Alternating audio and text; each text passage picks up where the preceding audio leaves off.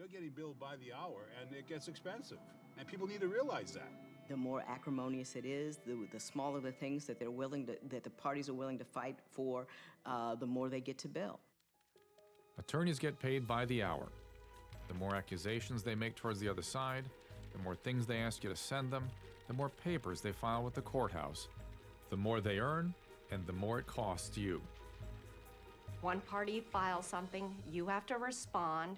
If you don't respond, you either lose by default, or if it's a contempt petition, you land yourself in jail.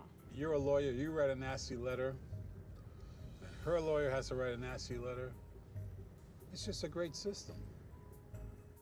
Essentially paper the other side until they can't take it anymore. It's just paperwork after paperwork after paperwork after paperwork. And there are no limits. When attorneys get started, they have no incentive to stop until you run out of money.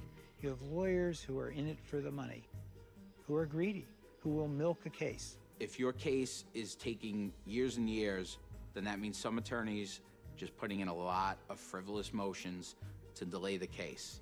In the 60s, it'd take a few months, a year. Now cases drag on 5, 6, 7, 8 years.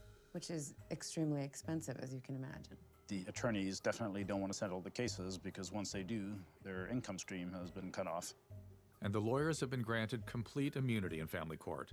A lawyer can say or do anything, no matter how false or cruel, and waste tens of thousands of dollars intentionally and maliciously, and they cannot be sued for malicious prosecution or excessive litigation. I'm not aware of any case where a lawyer was sued for being overly zealous. Did you ever hold an attorney in contempt? No. I really didn't have the heart to do that. I would see them privately, maybe when we had lunch afterwards. No, because he's doing his job, and and however pitiful his case was, I'm reluctant to embarrass attorneys.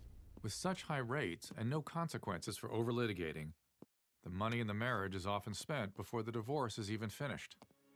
So how do people pay for all this?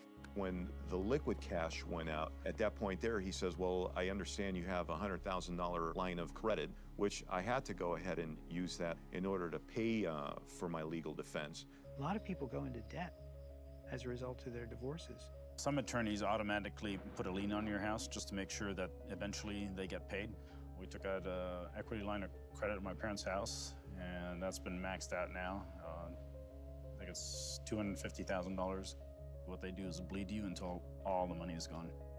And if that isn't enough, the court can even order you to sell everything you own. The judge looks through here and he says to me, "You really messed this up. Next time I see you in my court, I'm going to order your land sold so you can get attorneys." Your home, your valuables are all going to be sold to pay the lawyers and people like me. The court does regularly liquidate an asset, sell the house to pay that person to do their job. So the court system has become the marketeer, and under threat of a court order of contempt, have ordered you to comply with it, and then has ordered you to pay it, and will then collect it for them as their collection agency. The legal system, like many of the other systems in our country, turns around money. And money makes a big difference on everything. It's not what we think of in America, but it's the reality of America. You didn't have family law firms in the old days because the people who ran the big firms weren't interested in doing family law. There was no money in it. Once houses started to go up in value and more money came into the family law system, some of those big firms did get interested in family law. The cases became much bigger, so divorce became a business-type trial. It's not surprising that the average contested divorce in the U.S. costs $50,000. In the last 40 years, the number of divorce lawyers has exploded, increasing over 2,000% in California alone. And this is a nationwide issue. No matter what state you live in, you're going to get pulled in. We're all part of this machine that makes divorce a business. It is a business, and I'm not ashamed to say that. This is how I feed my family. This is how I keep a roof over my head. This is how I put gas in my Rolls Royce.